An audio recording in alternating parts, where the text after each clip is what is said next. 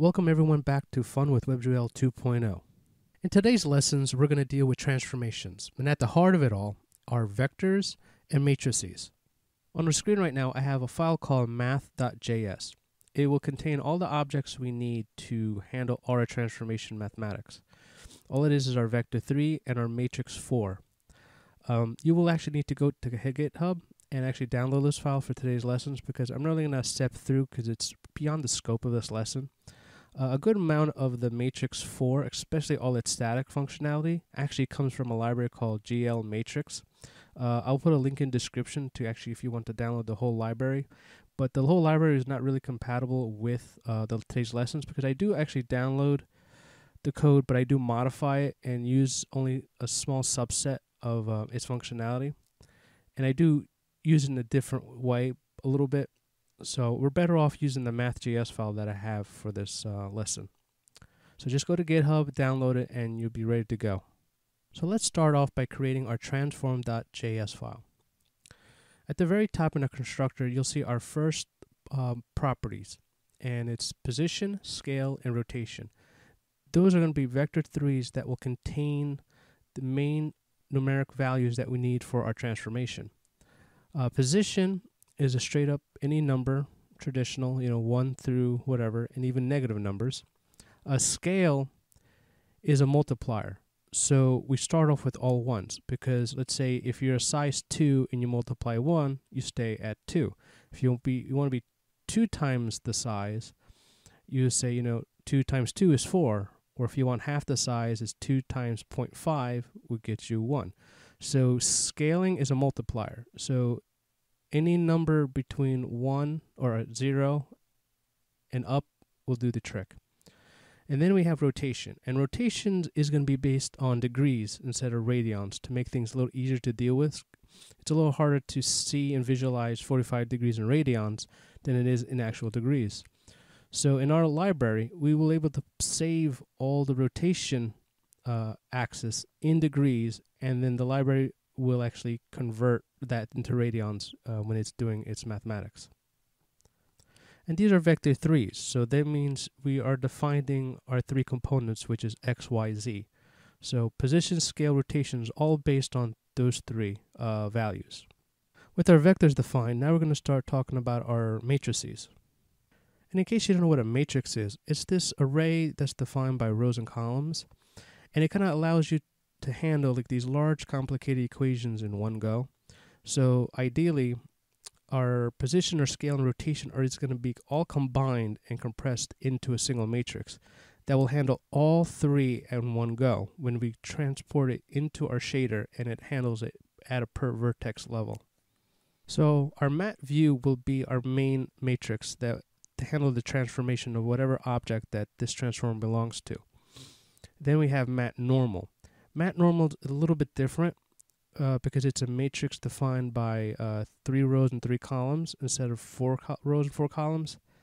And it's only for normals because normals need to be transformed in a different way because normals are directional based. So they just need to be transformed based on rotation and scale, but not by position. And that's what makes it a matrix 3 because that little extra column and row that's been chopped off is what handles the position transformation. And to finish our constructor, we have 3 vectors, but instead of actually being an actual vector object, they're just raw float arrays, but with 4 elements. And you might be wondering, why is it 4 elements? Because when you're dealing with doing matrix math and combining things, so most of our transformations are based on matrix 4. And to do vectors with matrix, they kind of have to be equal in a sense. So if it's a matrix 4, we need an array of 4 elements. So when dealing with positions, we always have that W component. And if you remember correctly, when we create a vector 4 in our shaders, we always add that extra component to our XYZ, which we usually put 1.0, which is our W component. It's really there to help define a position when you're doing the mathematics. Like I said, matrix math needs to be equal in a sense of how many columns and rows that can be related to each other. So that's why we have a 4. And the fourth component can be used for certain things. Like if we make the fourth component equal 1, it means position, and if it's a 0, it's a direction. It kind of changes the mathematics around a little bit. But most often, you really need is that 1, and leave it at that. So back to our vectors. These are just directional vectors. It will, every time we do a rotation, our direction changes.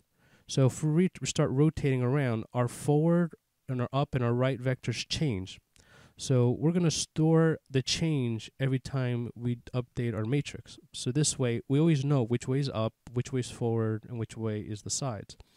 And if you ever want to get the opposite direction, like if you want to get down, you just do the inverse of up.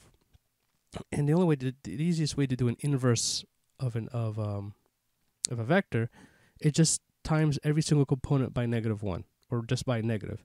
So if the number in there is a negative, it becomes a positive. It's a positive, becomes a negative. That's the exact inverse. And these are direction vectors, so that means they're all normalized. So the numbers within each component will be between 0 and 1. Now we're moving on to our update matrix function. This is going to be the big part of how the transformations is going to be handled.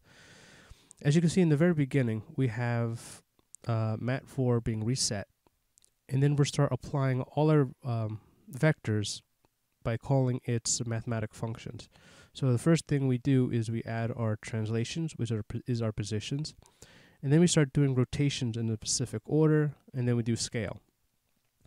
Now, it's very important the order of how you do these things. If the order is off, things don't behave as you expect them to behave. This is what kind of screwed me up for a long time. The order is actually scale, rotate, then translate. But when you actually code it, you have to do it backwards. For example, if you ever dealt with transformations and rotations before, the order really dictates what effect you're going to get. If you rotate first, then you translate, that means you rotate your object, and then you kind of move it at that orientation. But if you move it first away from origin, then do a rotation, you'll see it'll actually rotate around the origin. You're kind of like orbiting the origin instead of just rotating and then moving. So you get two separate effects depending on the order in which you apply it. So that's the reason why we're doing it this way, which looks counterintuitive because we are adding a translation before we're doing the rotation, but it does work the way it needs to work when we're dealing with matrix math. With our main transformation out of the way, then we start taking that matrix and then converting it into a matrix 3 for our normals. It's just another function call, and that takes care of that. And then we finish it off by taking our matrix again, our main one, and then determining which direction are we currently pointing at now, like which direction is up, forward, and right. And that's pretty much it for our transformations, because at this point, we've done all the rotations, we've dealt with our normals, and now we know what our directions are. The rest of the object is pretty easy. Update direction is just a copy, because we do use it for cameras, so that's why update direction is there for a specific reason. And then we have, our getters, and then we have a reset. And at the very end, we have a constant called degrees to rads. It's just there so this way we don't have to calculate every single time, because sometimes we have to calculate these matrices in a loop. So if anything you can kind of take out that's not needed, like you can cache a certain value. So if it's like a mathematical thing you can do that's happening very often, make it a constant. So this way you can just reuse the constant. So this way you're not wasting CPU to calculating these mathematical numbers. Now we're going to start moving on to our model.js file. Here we're going to start adding our transform to our model. And that's what you see in our constructor. We're just going to create a new property in our model object. It's called transform. Now we're going to start adding some functions that will make things easier in the long run, especially since they're chainable. That makes it easier for us to manage. We're just setting our scale, our position, and a rotation.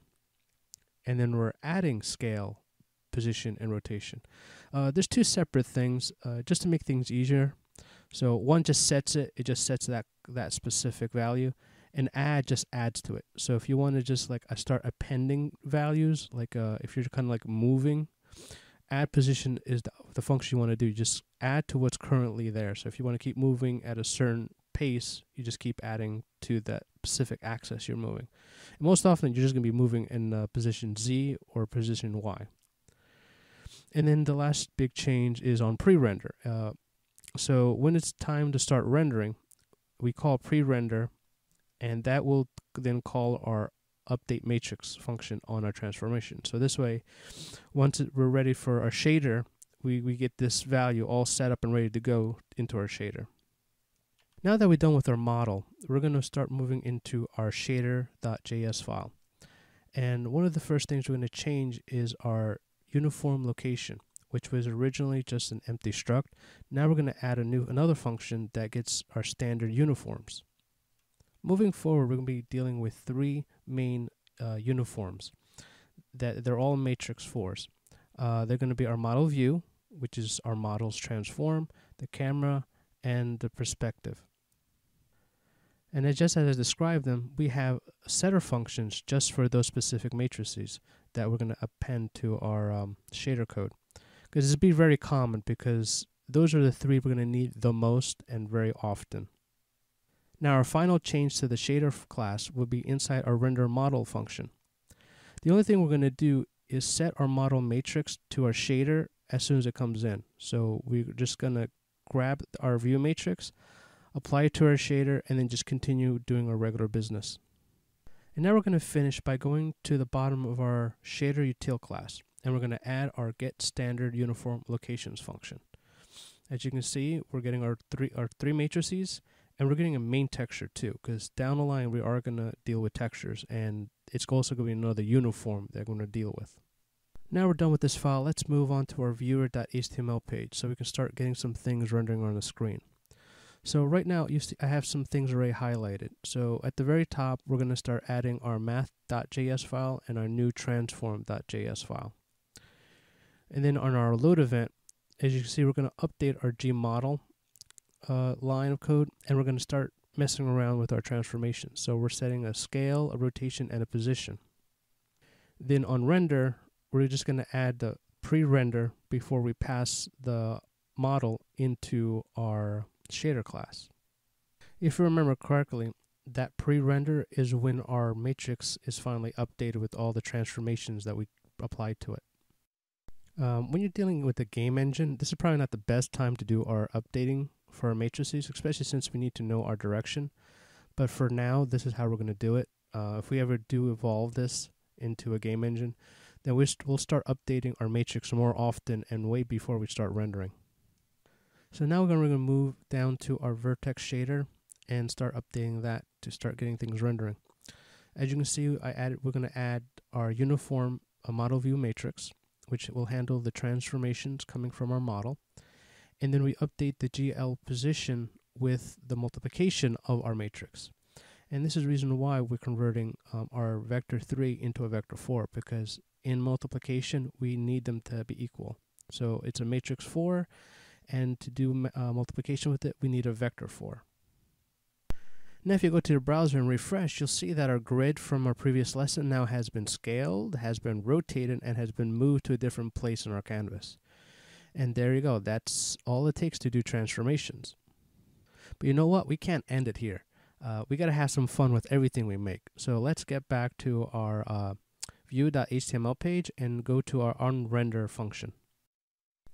Here I have a bunch of numbers that I'm messing around with. I kind of know what I'm doing, but at the same time I don't know what I'm doing, because I'm really just messing around and changing things. Like I'm grabbing the angle, and I'm going to add a degree to the whatever angle we have per second, and then I'm getting its radius, so I can change how far it is, and scale. I'm messing with scale, and I'm just for fun, I'm basing scale on angles. So as the angle changes, so does the scale. So once we have all these numbers kind of just calculated and figured out, we update our shader line of code. And as you can see, I actually have 2 samples of it, and it's really based on coding styles. So the part that's commented out is your traditional line-by-line way of coding. So, this way we apply our scale, our position, and our transformations. And then the part that's not commented out is the same code, but done using our chaining functions in a chainable way. So they both do the exact same thing. So for every frame, we're updating our transformations, updating our matrix, and applying it back to our shader. And if you go back to the browser, you'll see that our grid is now animating in an odd, weird way. It's going all over the place. It's resizing. It's rotating. It's moving position. It's just randomly going wherever it wants to go based on the numbers I put in. So that's me just having fun, giving you guys a chance to play with it, just tinker with it. Start messing around with the transformations. Figure out what might be fun to do. So this is pretty much where I'm going to leave off the lesson. In the descriptions, I'll have more links to other things, some videos that are great to help you learn about vectors and matrices. A lot of them come from a channel called Coding Math. It's a great thing if you want to learn math, especially when you want to start dealing with a lot more complicated things with shaders and game development in general. You really want to learn all that math. So a lot of the math I am utilizing actually comes from that YouTube series. So I highly suggest watching it from the first video and on. You'll learn quite a lot of mathematics, and you'll actually learn how to draw using HTML canvas. It won't be the WebGL canvas. It's the same canvas, but you'll be dealing with 2D 2D drawing, not 3D.